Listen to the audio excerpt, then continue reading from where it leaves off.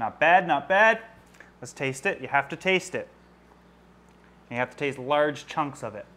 With so many fish out here in the aquarium gallery, and clearly we're not even done yet, one of the main concerns I've always had is how am I going to feed all of these mouths a varied diet that is all nutritionally valued and specific to their diet requirements. For example, the Malawi cichlids are going to get, you know, a very generic African cichlid pellet.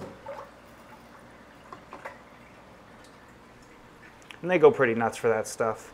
Right now it's like a small pelletized size. I clearly need to upgrade the size, but they're still eating it, and I don't like to waste the food, so I'll wait till this is gone and then I'll get them a bigger size and they'll be just doing just fine. The Tropheus, on the other hand, also get an African cichlid pellet, but it's more algae based, so it's very high in greens basically. If I didn't feed them this, they could get Malawi, or I'm sorry, they could get a bloat, which would kill them. If you give them too high of a protein diet, you know, they just develop bloat and die. So you want to feed them very high, a rich diet in greens. So I give them an algae-based diet when I'm feeding them prepared foods like this. The Waru get a little bit of flakes and some, actually they're discus specialized pellets. Waru have a ton in common with discus diet requirements. So I give them a little bit of everything type of deal, because there are some tetras in here as well that need a much smaller food. This was a ton of food that I added to this tank, but you get the idea. I'll also sometimes drop in a leaf of romaine lettuce and they'll go nuts over that. Frank and the Beischer tank, which is not even really done, they get a combination of a few things. Frank likes his flower horn pellets, but I'll also feed these guys the foods that the arowana and stingray get. The Beischer never comes out during the day to eat anymore. He likes to hide in the wood. I never know where he is in there, but you get the idea. Again, this is just a temporary setup anyways, but Frank eats everything, anytime, anywhere. He doesn't care. Just feed me. The angels are gonna get some fish food that's like a crumble. It's got a little bit of everything in there. It's more of a general purpose food. It's a general purpose food is okay, but you're much better off feeding diet specifics. But I mean, there's so many angels in here and they love to eat anything, so I could pretty much give them anything. The discus and cardinals, well, the discus just darted off now that I came over to the tank, but the discus and cardinal tank, they get some discus food as well as some grow out pellets. None of this is important as to, you know, what it looks like, but you get the idea. So some smaller sizes, and as soon as it comes over to the Ecotech Wave Maker, that blows it throughout the tank so everybody has a chance to get some food. But the cardinals take on the little tiny pellets, and the discus, they'll go after the bigger ones once I get away from the tank. The rainbows, of course, already ready to eat. These guys will get almost anything that's made for smaller fish, so flakes, smaller pellets, and so forth. Today I'm just going to give them a tiny little pellet, and they go nuts for that stuff. There is a freshwater stingray in here as well, and she gets the same food as the big rays, just chopped up a little smaller. We'll take a look at what we feed the rays now. The rays get a homemade food. I've always fed my rays homemade foods. This is just larger chunks of it. It's already defrosted as well, so I could toss that in. And everybody enjoys it. The arowana just took a swipe at it just now.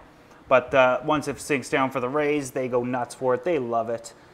And it's a much larger size for these rays. The smaller ray, I actually showed you guys a few days ago how it eats, and you've seen that, you know, it eats much smaller foods, but it's all the same stuff in it. So this has some shrimp and some tilapia and some scallops in there. It's also pre-soaked in some vitamins, so these guys are getting everything they need.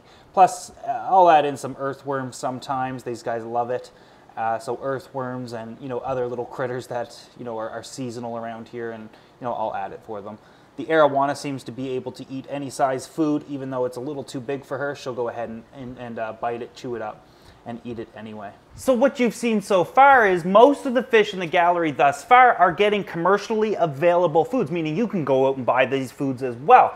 However, you guys also know that I like to feed a varied diet. And does that mean that I have to feed different types of pellets and whatnot? Not really. I like to feed treats, and treats come in the form, for me, in frozen foods. You guys know what I'm talking about: frozen krill, brine shrimp, bloodworms perhaps, and so forth. But some of those things can get really expensive, especially since you're dropping in half a block into each tank. So what I like to do is also make my own homemade foods to an extent for the aquarium gallery, to act as a substitute, as well as to balance out their diet and to give them a treat. I find homemade foods are very much more wholesome. There's no fillers, and a lot of the times it gets finicky eaters eating and even brings fish into breeding conditions, and just makes it for a more overall healthier fish.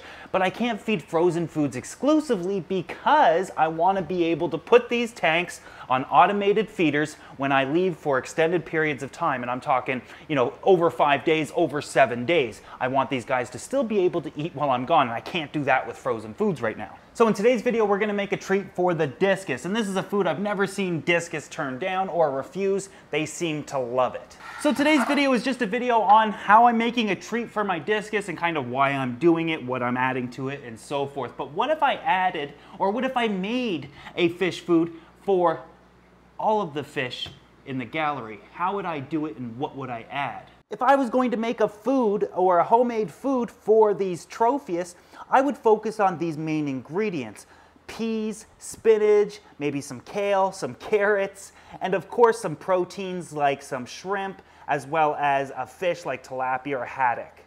That will do these guys well, but that's largely because these guys are mainly herbivores and you want to have a vegetable-rich diet. As for the Malawi cichlids up top, I'd actually give them the same thing, so that saves me needing to make a different type of food.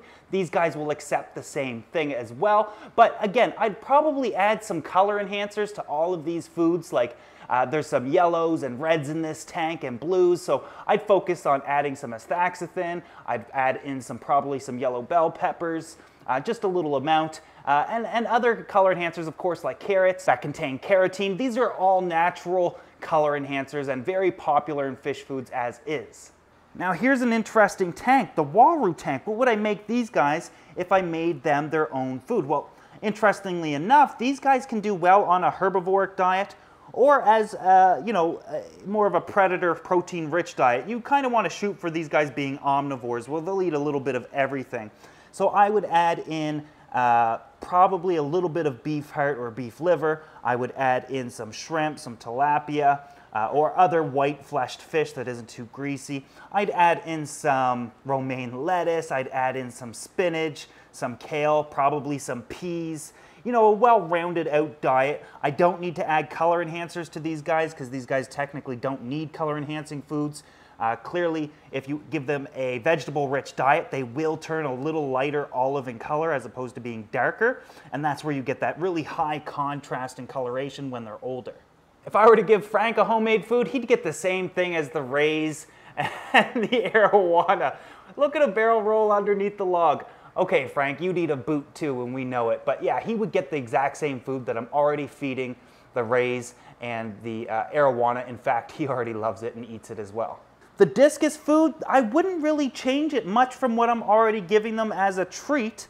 I would simply add in some color enhancers. And in fact, when I was breeding discus, I bred them and raised all of the fry up of my own homemade foods. And did that to 1,000 discus, and they absolutely loved it and flourished off it. So that was beef heart, tilapia, some shrimp, and peas and natural color enhancers like astaxanthin added into it. And even with some of the Africans, of course, we can add in a bit of spirulina powder. That's always a great additive to those. And then of course the angels up top, I'd give them the same food that I'm giving the discus, minus the color enhancers. These guys are all white. I want them to stay that white.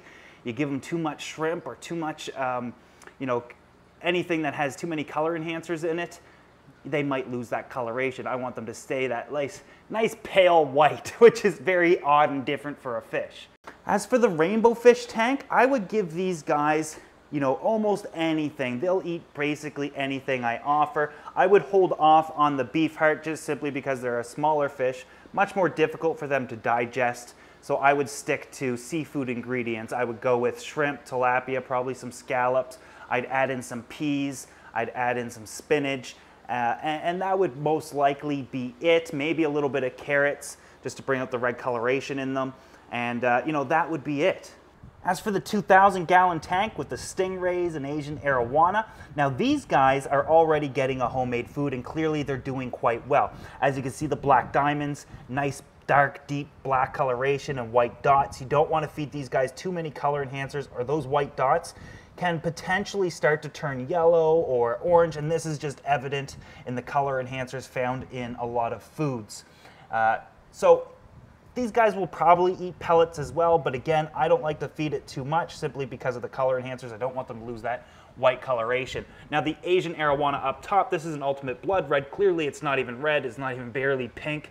You know, you got to give these guys a couple of years and you know, grow them to like 18 inches or so before they start showing coloration. But this guy would definitely be fed foods that are heavy in color enhancers, especially in the red spectrum. So anything with lots of astaxanthin in it, if I'm even pronouncing that correctly, would be given to this one here.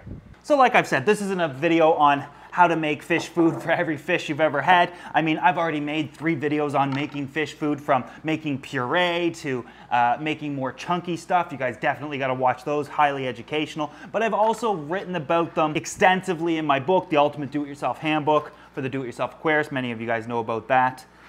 So if you need more information on making food for your fish, just go ahead and watch those videos, get the book, whatever you want. There's going to be tons of information in this video for you guys to use as well. But right now, I just want to make it, get this over with, because it's actually a little bit of work, specifically because of the types of ingredients I'm using need a little bit of preparation. The ingredients I'm going to be using is beef heart. Now, I know many of you guys can't even locate beef heart, and every time you go to your supermarket, it's not there. So you can use beef liver as well. It's slightly cheaper, and there's technically a lot more protein in the liver. However, the vitamins of what's in beef heart to liver are kind of different, and you'll pick up those vitamins in some of the other foods we're going to be adding, but this is just a treat. You don't need it to be a full-rounded food. We've already talked about that and what you could add to round it out a little bit more. But if you need to add some liquid vitamins, go ahead if you want to do that. The only difference between beef heart and beef liver is beef heart is a much more denser meat. It's not going to cut up or blend easier, but it will hold together when it's in your aquarium. You don't need to add a gelatin or anything like that. I've got videos on using gelatins. I used those in the past. Waste of time. Don't bother doing it. Let it fall into your tank. Your fish will pick it apart. This is going to hold together just fine. And if they don't eat it, you take it out. But yeah, so I don't use a gelatin. If you're using a beef liver though, that stuff can be very liquidy. So you want to rinse it off first and remove a lot of the blood and blend it up. It's going to be very easy to blend because it's a much less dense meat, but it also means you're not going to be able to add as many of the other ingredients as I'm going to show. This stuff is so cheap that you can test it out, try it out. I suggest making small amounts at first and going from there. Beef heart, the amount of beef heart I'm using isn't even a pound. I'm only making 2 pounds of food total. I don't need a whole lot, and this is going to cost me less than $10. The first thing I do with beef heart is when you get it, you might even buy a whole chunk of beef heart, or you might just get you know, slivers of it or slaps of it or whatever you're calling it in your country. But one of the things I'm doing, the first thing I do is I remove all the fat that's on the outside and all the arteries and you know, anything that's not meat. You want to get rid of it. Be generous with your cuts. Cut deep, get rid of it. Don't spend all day, you know, making perfect. It's beef heart. This is cheap. You don't actually have to do this with the liver, so that's actually a pro to the liver. Is you could just, a lot of the times you could just use it, toss it in to your ingredients and go from there. But another thing you're going to need is a blender of some sort. Now, I bought a blender for 20 bucks like 5 years ago, 6 years ago, and I've used it all that time until it eventually burned out. But you know, for 20 bucks, I couldn't go wrong. So it's an added expense, totally worth it. You want to make sure it's used exclusively for your fish foods. You don't want to be using blenders for being used on raw ingredients like this to be used on human foods, just because sometimes they don't clean that well and you know, you could get sick or something like that. Plus, what we're going to make is kind of gross, so it's kind of up to you. With all of these scraps though, I fry them up and feed them to my dog. She loves them, and it's really healthy for her. As for the shrimp, we're looking for shrimp that's never been cooked before. So far we've got beef heart and we've got shrimp. These are devined or deveined, or however you want to pronounce it, and head removed. You can buy full shrimp if you like. Bottom line is, remove their tail at the very least. If you want to include their shell for a little added calcium in the mix, you can go ahead. It doesn't blend up that well, and the fish don't get very much from it. So I like to, of course, just remove the tails for sure, because technically they're very sharp, and you can cut yourself. Now, I've done this many, many times before, and so I can blast through them quite quickly. When I feed my rays, sometimes I just give them shrimp if I don't have anything mixed up. I chop up some shrimp, maybe some fish or something like that. But I'm also in Nova Scotia, so if you guys ever see me using a lot of these fresh ingredients, it's because I live in an area where this stuff is like really commonly available. You can, of course, use substitutes like squid or maybe octopus, whatever you want. Just, you know, stick to some fresh ingredients, seafood for the most part. You know, try to stay away from fresh water, because fresh water tends to, if you're feeding it raw like this, can have some parasites or worms or whatever the case might be. These are all salt water besides the fish. The fish is aquacultured, so it's a lot safer. But if you're not cooking it, there's the chances of something being transmitted, even if you freeze it first. I'm not cooking it or boiling it or anything like that, because it changes the texture of the food, and fish tend not to accept that type of a texture most of the time. So after I've got everything kind of prepared, I can move on to cutting it up into smaller pieces. I just cut it up into smaller pieces because it makes it easier to blend up. So I'll do little cubes, chop it up. I mean, if you've got a really expensive and really big blender, you might not have to do this. I don't. I spend, you know, maybe $20 to $30 on a blender or a food processor, and that's it. I bought a new food processor. It was on sale for 20 bucks. It kind of inspired me to make all these treats for the fish. I don't even know if it's going to work. We're gonna find out. So we've got our beef heart, we've got our shrimp, we've got some haddock. The reason why I'm feeding haddock as opposed to a tilapia is, one, it was on sale, two, it's a white fleshed fish and is not very greasy. You want to stay away from like oily fishes like salmon, for example, which you probably won't buy for fish food anyways because it's quite expensive. But the benefits of going with the whiter fish, and that's not so oily, is it's still nutritionally valuable, but again, it's just not going to foul your water that much. Like, for example, if again you go with beef liver, that stuff tends to be pretty messy. You want to feed that pretty sparingly. Then, of course, we got the shrimp, tilapia, beef heart. We didn't talk about the peas. Peas are going to round this diet out. You can go ahead and feed whole peas, but I like to buy baby food peas, which is just organic. And that means that it's already mushed up. There's tons of peas in here, and it comes in small containers, so I can use as little or as much as I want without wasting anything. And they're only like 50 cents. You can sometimes buy one, get one free type of thing. And they're kind of delicious, so if you don't use it all, you could probably eat it yourself. I use peas because peas are the superfood, even for humans. Peas, anything green really. Peas, broccoli, spinach, kale, all really good foods, all great substitutes for fish food as well. Let's start out by blending up the beef heart here. Now the thing about beef heart is it's kind of pasty once you blend it up. So what I like to do to water it down a bit, go ahead and add a little bit of these peas. And this is going to make it easier to blend up. It'll process a little bit more. We're going to be adding most of this to it anyway. So it's okay to go ahead and chuck in here.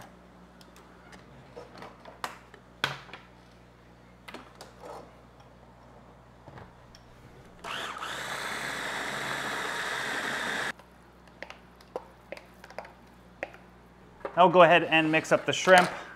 I'm not really going to cut these in half, but I will break them in half just to make them dice up a little bit easier. Shrimp is always the grossest to kind of puree up. It almost becomes like a jelly, but it also has some green peas in it, so it's off color. Usually it'd be just this white jelly. We're getting close though.